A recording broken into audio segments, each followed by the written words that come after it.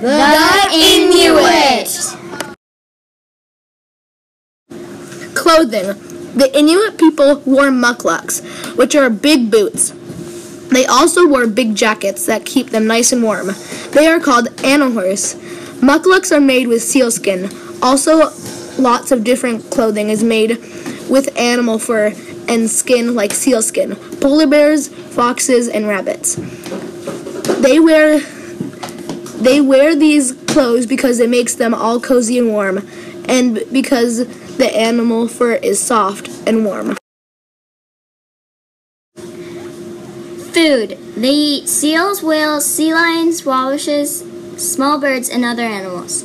They fish and hunt with harpoons. They have to forage for wild berries. It was hard to get stuff from underwater, and they didn't have guns, and the ice was so thick to cut, and they had no farms. Shelter.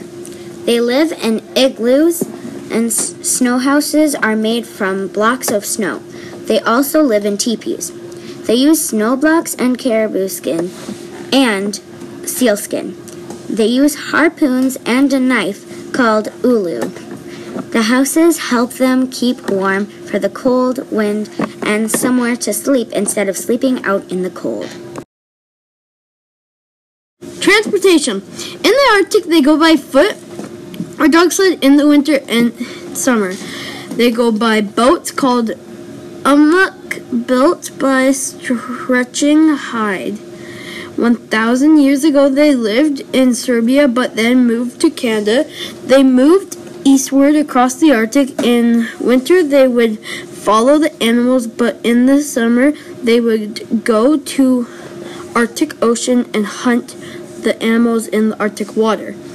To get the animals is because animals always move to different places. Roles and beliefs. Some of the men were chiefs, and a member of the Inuit is called Inuk.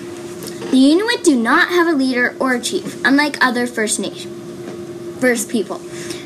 During the winter, families would live and hunt together in large groups, several families. During the summer, they would split up and follow the hunt. When they killed an animal, they would sing songs and riddles for the animal.